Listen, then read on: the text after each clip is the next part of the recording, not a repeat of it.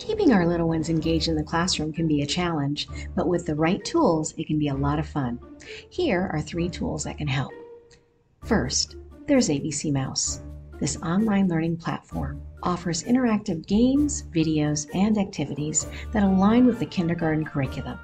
It's a great way to keep students engaged while learning. In my school, we use something called Lexia. Next, there's sensory bins. These are colorful containers filled with different materials like sand or rice that students can explore with their senses. It's a hands-on way to keep students engaged and curious. Finally, there's read-alouds. Reading aloud to students not only helps with their language development, but also keeps them engaged and interested in the story.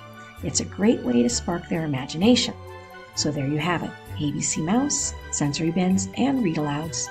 3 tools that can help keep our kindergarten students engaged and excited about learning.